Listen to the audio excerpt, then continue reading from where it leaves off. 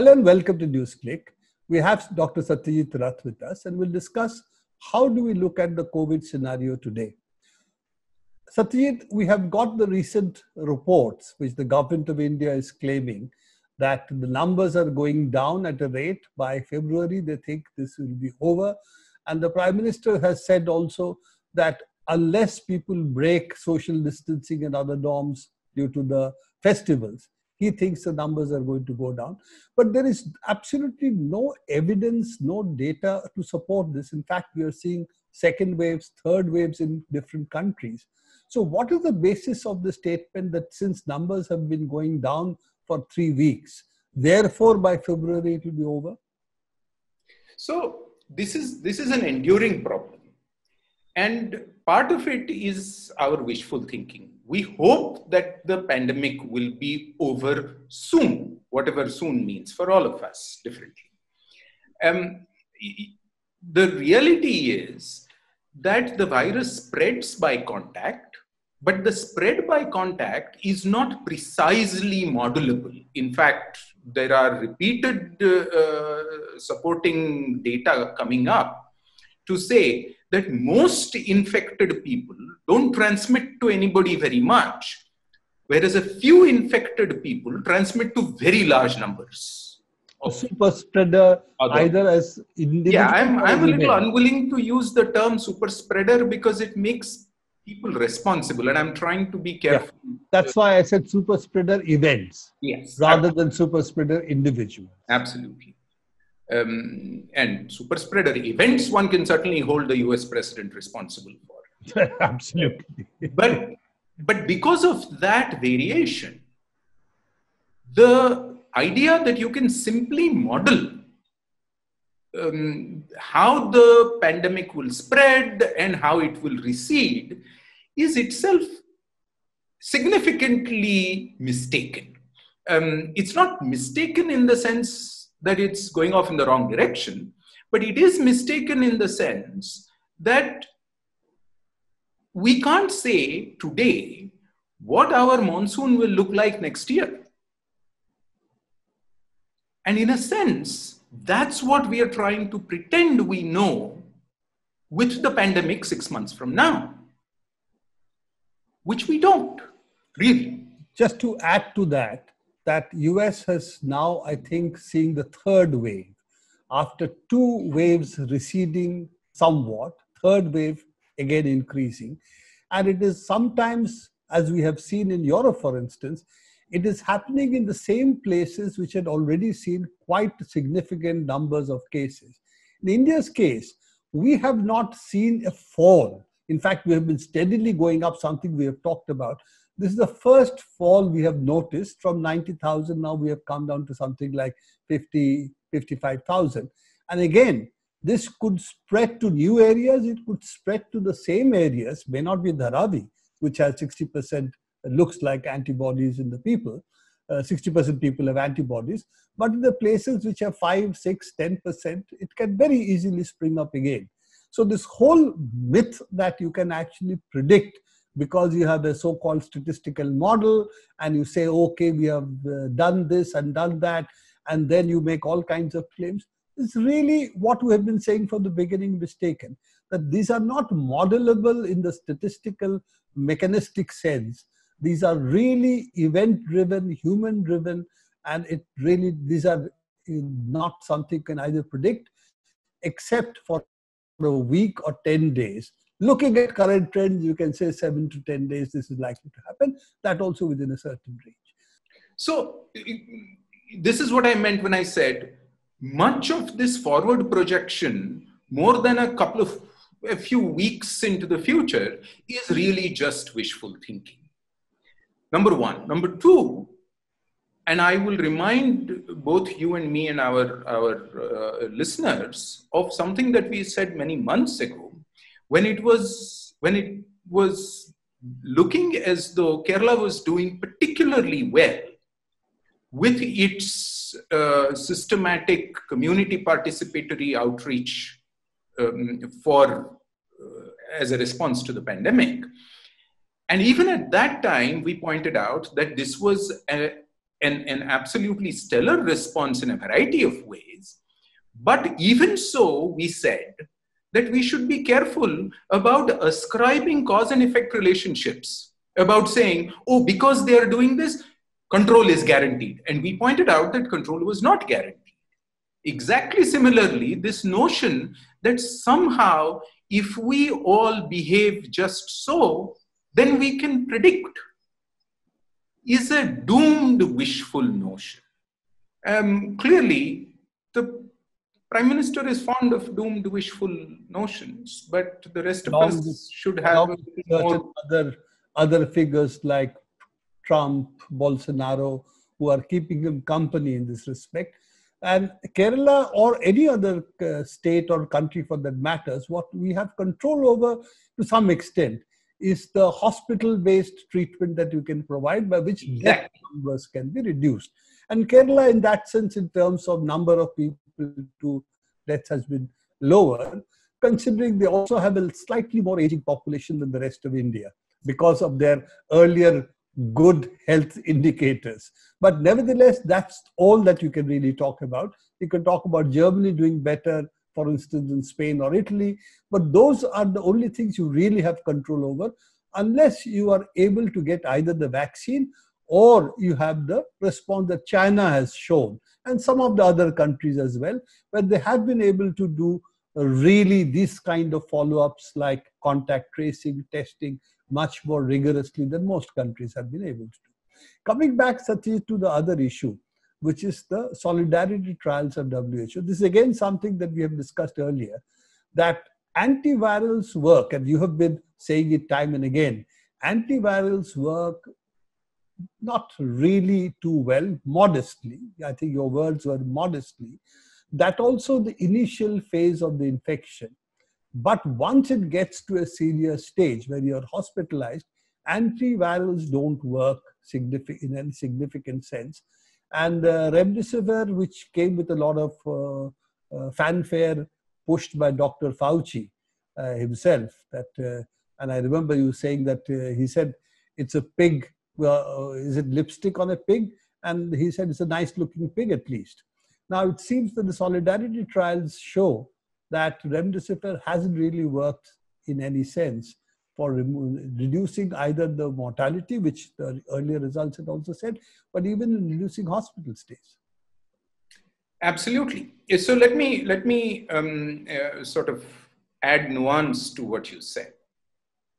We've been saying for many months now that unlike antibiotics, antivirals work spectacularly well if used very early during infection, during the course of infection. But antibiotics work spectacularly well commonly, even in late, severely ill stages of infection, bacterial infection, whereas antivirals in these kinds of severe COVID-19 situations of acute infection have not traditionally worked.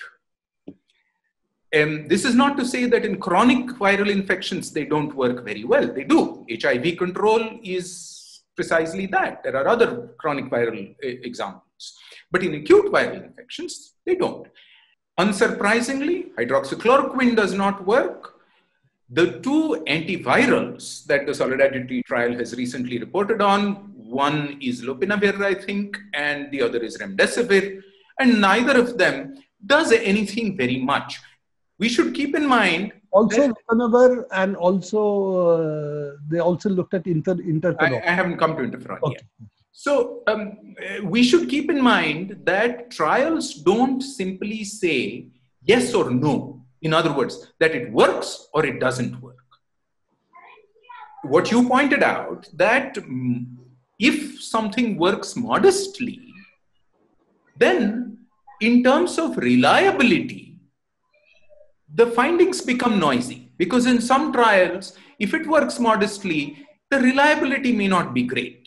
And the trial says it doesn't work. In some, if it works modestly, but just a little more modestly, and it looks reliable, and they say it works. This is what has happened with remdesivir. It's also what's happened with interferon. Interferon is not an antiviral drug, but it is an antiviral response of the body, which is being used as a biologic drug. And again, it's unsurprising. It's a little depressing, but it's unsurprising that it doesn't work. It's unsurprising that what really works is still blanket suppression of the inflammatory response of the body, such as with corticosteroids like dexamethasone or prednisone. So, in other words, we are pretty much in known territory that we had identified. I think this was the UK trials, which showed recovery trials, which showed that corticosteroid, particularly dexamethasone, which is cheap, not patented, works very well.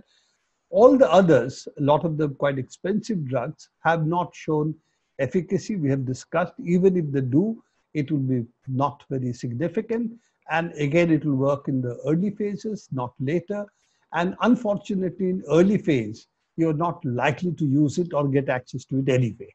So those are the issues that we have, that at the phase it can work, you don't have access. When it doesn't work, it's only then it is being made available.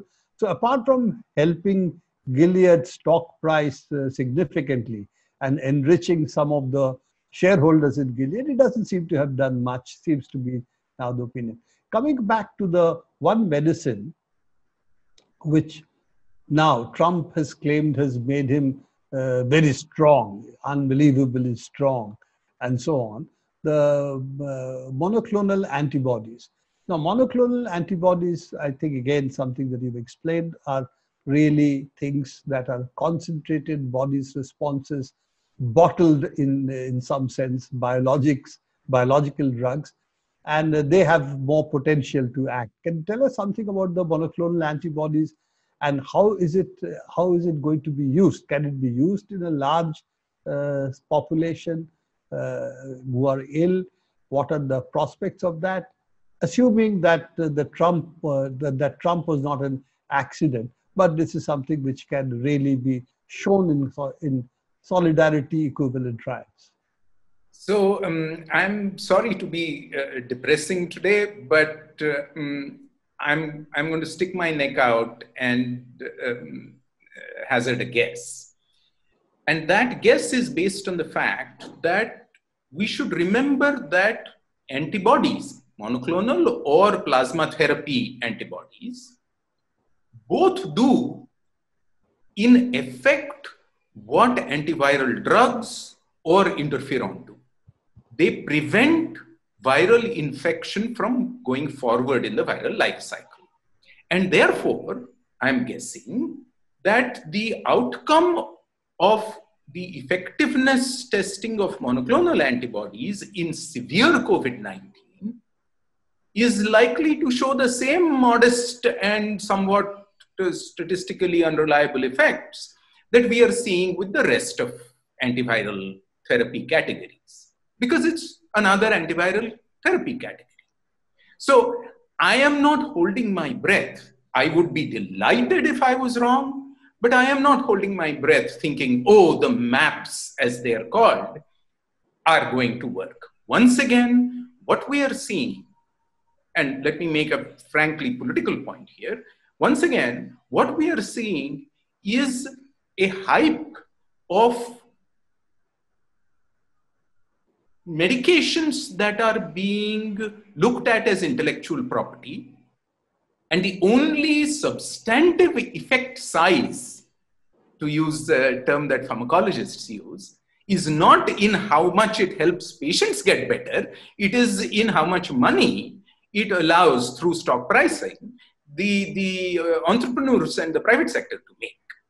On the other hand, let us point out again, and I will never tire of this, that our mortality rates in severe COVID-19 have steadily fallen across the world from February to today. And they have fallen not because we have discovered intellectual property miracle drugs. They have fallen because we have had earnest, sincere, hardworking health professionals. I don't simply mean physicians. I mean health professionals at all levels, talking to each other across political divides globally in the interests of public health and working their brains out to make the small incremental improvements in therapy, to adopt pronation, to turn patients so that they can breathe easily, regularly, to give, rather than putting people onto ventilators, to give simply high concentration oxygen through tubes in the nose, and a variety of similar, relatively small seeming, small additions which have together added up across the world to a steady improvement